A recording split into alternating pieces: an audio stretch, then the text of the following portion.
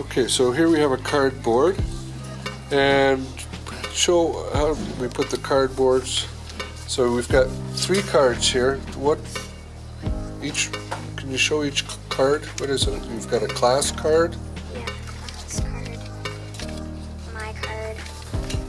Page card, so you get to keep one. And a sharing card. What do you do with the sharing card? Well, after they're all evaluated, you'll trade it with the class or give it away. So you talked about evaluated. Can you open the cardboard and show me how you evaluate?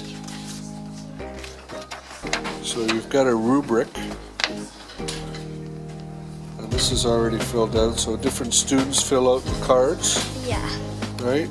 So each week you've got a section for Q&As and designs. And then that's And on the back we have little suggestions. Zoom in on for Q&A and designs.